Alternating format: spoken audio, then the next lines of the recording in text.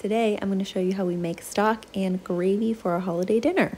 To start with, I am taking 2 celery stalks and 2 carrots and a large onion and roughly chopping those. And then in a pot with a little bit of oil, I'm adding in the duck neck and the liver and heart that came with it.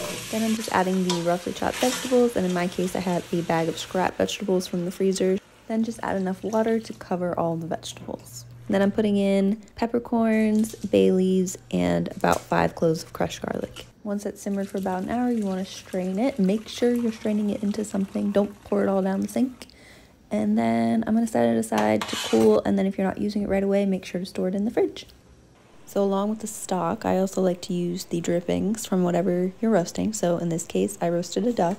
And what you're left with at the end is very flavorful drippings at the bottom of the pan. So just make sure to pour that into a separate bowl and then leave it in the fridge so that the fat separates from the liquid.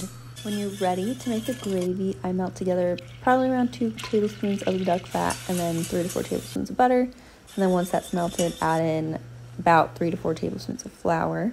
Once the flour has cooked out a little bit with the butter, we're going to add some of the drippings and also some of the stock that we made, and just add liquid until it's your desired consistency, and then season with salt and pepper. And then the gravy is ready to go. Just make sure to keep it warm, and then we dump it on literally everything that we eat. Okay, bye.